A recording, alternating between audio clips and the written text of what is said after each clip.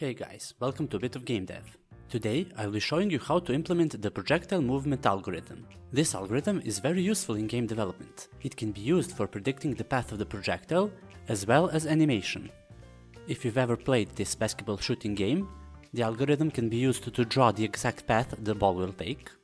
Or if you played Pocket Tanks or Worms Armageddon, it is also used there for the projectiles. And of course it isn't limited to 2D, it can also be used in the 3D space as well. In my case it's been most useful animating a character jumping and predicting the exact point he will land and how high he will jump. To start, let's create a 2D scene, create simple sprites for the ground and the character, and create one sprite for the projectile. Now I know some people get scared whenever they see math, but don't worry, we'll go step by step what these functions mean. The two functions here are used for calculating the x position and the y position at a given time. The variables we'll be using in this project will be the x-axis, the y-axis, the v0 for the initial velocity, the t for time, the theta for initial angle, the h for max height, and the g for the gravity. Now in the editor create a script called Projectile. In the script create a coroutine movement. The input variables are v0 for the initial velocity and the angle. Now for the time, we will create a while loop, which will go from 0 to 100 seconds. This will simulate the projectile moving for 100 seconds. Now we will implement the formulas I showed you earlier.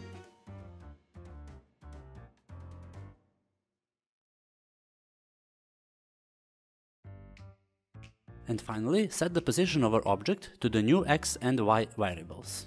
Now at the top of the script, we will create two variables, one for initial velocity and one for the angle. And in the update, when we press space down,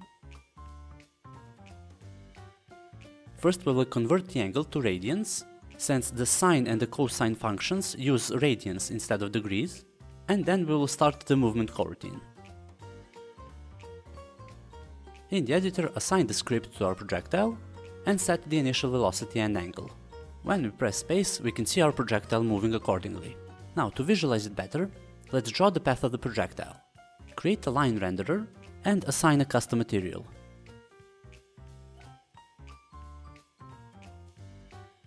Next, in the line renderer, tick Use World Space. Now in our script, create two variables, one for the line and one for the step. Now create a new function called drawPath, which will have the input variables of v0, angle, and the step.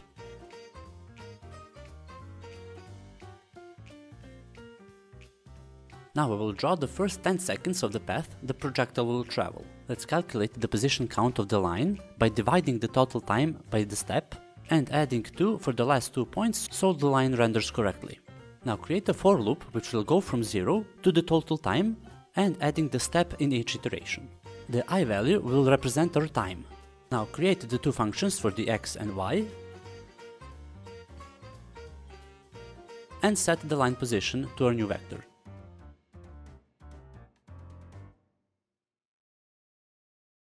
Finally, copy the x and y formulas and set the position for the last point in the line.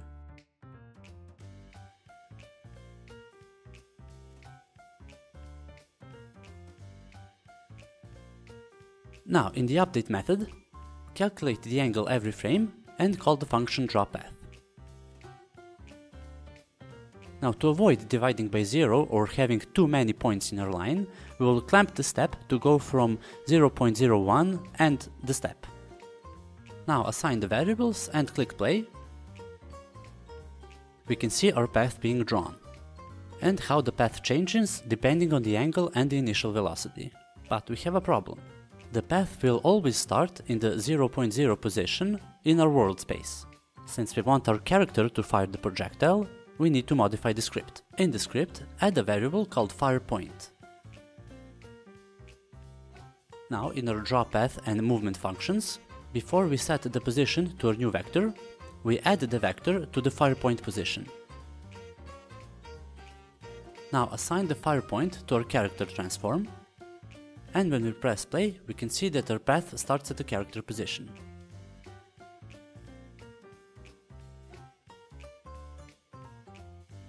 Now we go back to the math.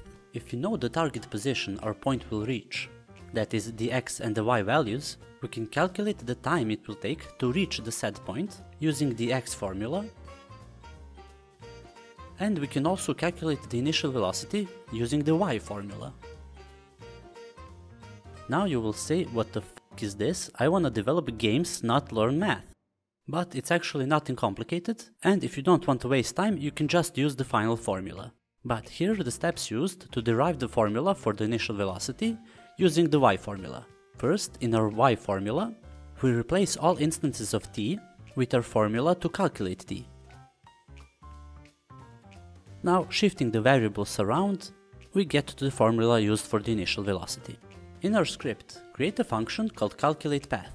The input variables will be target position, the angle, and the output variables will be the initial velocity and the time. This is done by using the out keyword in front of the variable. Now all we need to do is write the functions we calculated earlier, starting with the initial velocity. Since we need the initial velocity to calculate the time.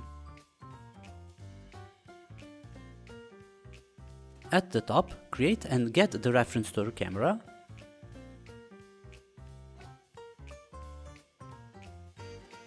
And in the update, set the target position to the screen to world point of our mouse position.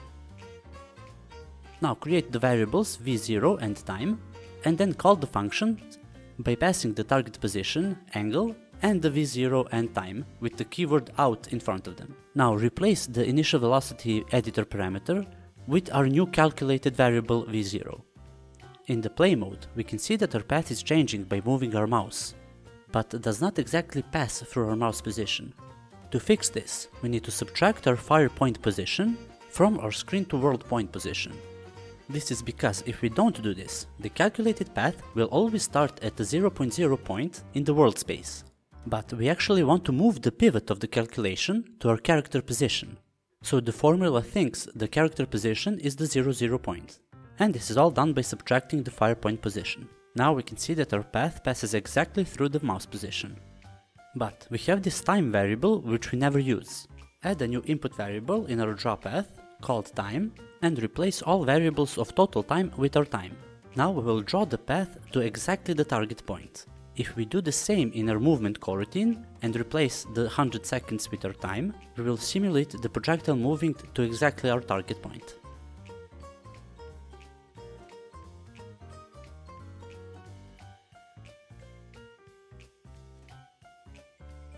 Now once again back to the math. Let's introduce a new function for the max height. The function determines the maximum height the projectile will reach. Let's see how we can use the height information for our benefit. For example, if we know the target position, that is the x and the y, and the maximum height, we can calculate the initial velocity, the angle, and the time it takes to reach the point. For the first part, we use the height formula to derive the initial velocity formula. Next, we use the x formula to derive the cotangent over angle.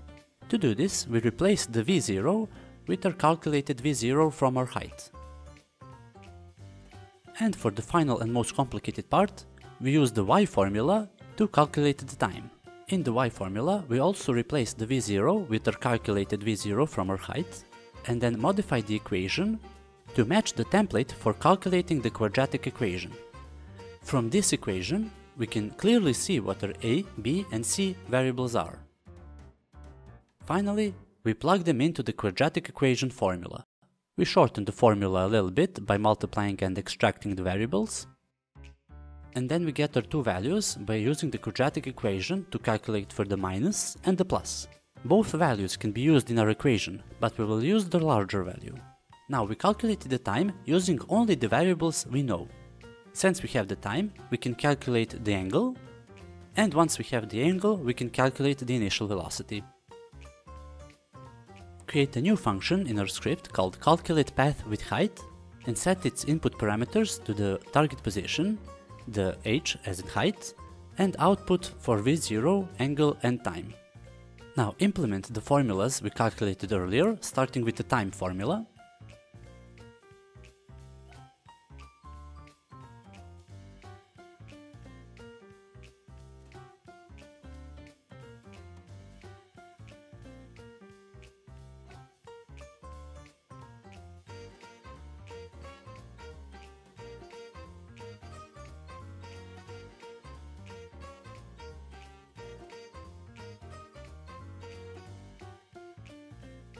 then the angle,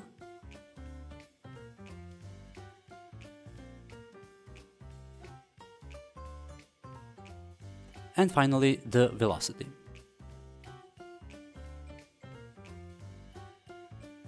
In our update, we no longer need to use the editor value for the angle.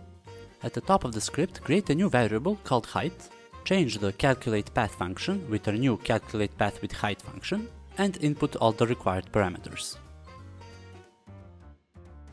Now in the play mode, we can see that our function is working correctly, with our height always remaining the same value as we set in the editor. But back in our script, we actually don't need to use the editors to set the height. We can calculate unnecessary height using the target position. You can change this formula depending on what your use case is.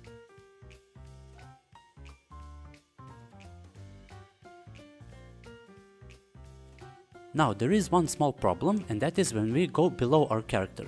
The path doesn't show. That is because the height is negative, and the height mustn't be negative. To fix this, just clamp the height to go from 0.01 to the height. And now it's working correctly. The final part I want to show you is how to use these functions in 3D space. Let's create our ground, character and projectile in 3D.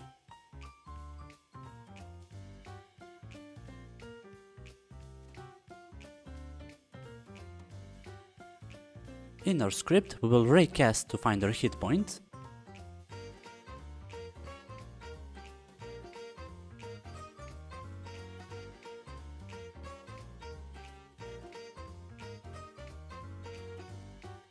And then we will need a direction from our fire point to our hit point. Now calculate the ground direction using the x and the z value from our direction.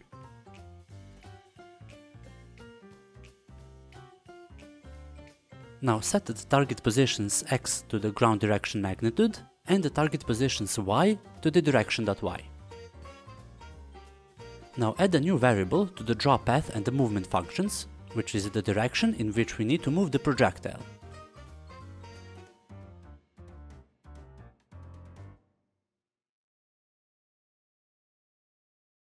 Now inside the functions, instead of just adding our new vector, we must calculate it by adding the direction times x and adding the vector 3.up times y. This is because our movement is no longer in 2D space.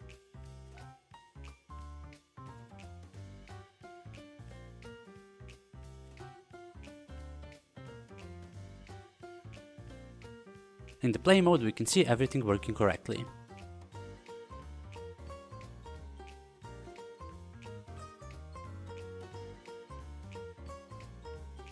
Thank you for watching, I hope you enjoyed this video. As always, leave a like and subscribe. Leave a comment if you have any suggestions on what I should make next. And I will also be leaving a Patreon link in the description if you want to show your support, and if not, it's all good anyways. See ya in the next video. Bye!